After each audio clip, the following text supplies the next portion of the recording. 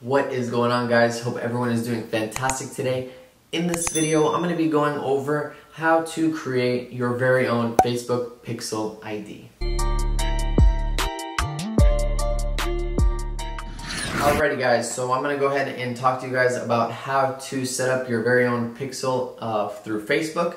And if you guys don't know what that is or why it's important, it's pretty much going to be one of the tools used for you to track your ad campaign progress, to see what's working, along with conversions, sales, clicks, cost per clicks, and pretty much seeing what is going to be working for you guys when split testing a bunch of different ads on Facebook, and then inputting that Pixel ID number into the platform that you'll be using, just so that you can get a better understanding of what's working for you and what is not working for you. Create a business manager account, and that's very simple. So you'll just go ahead, and if you don't know how to get to that, you can just go ahead into Google and type in business manager account setup. Step one is going to be selecting business settings in your business manager. And next, what you're going to go ahead and do is select your business that you're going to be wanting your pixel created for. Following that, you're going to go down and you're going to see that it says data sources. So you go ahead and click on that. Following, you'll see another drop down tab where it will say pixel. So you're going to go ahead and click on that as well.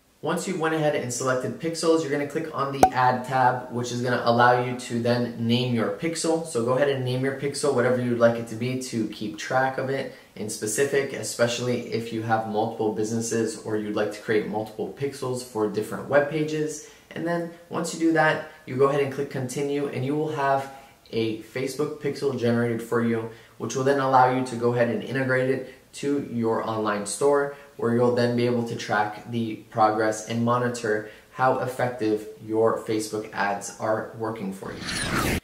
It is going to give you an option to add your business URL, and so you can go ahead and do that. It is optional. However, you can just go ahead and do that just to simplify the process and have everything all in one spot.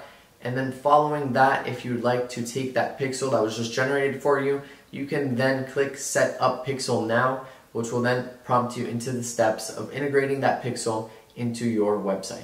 Alrighty guys, so that's going to be the end of today's video. I hope I was able to help you guys out when creating a Facebook pixel. And if there's anything that you'd like to know in detail, you can definitely leave it in the comments down below. But for now, that's going to be all. And I hope you guys learned something. If you did, please be sure to drop a like and subscribe. And we'll be seeing you guys on the next one. Peace.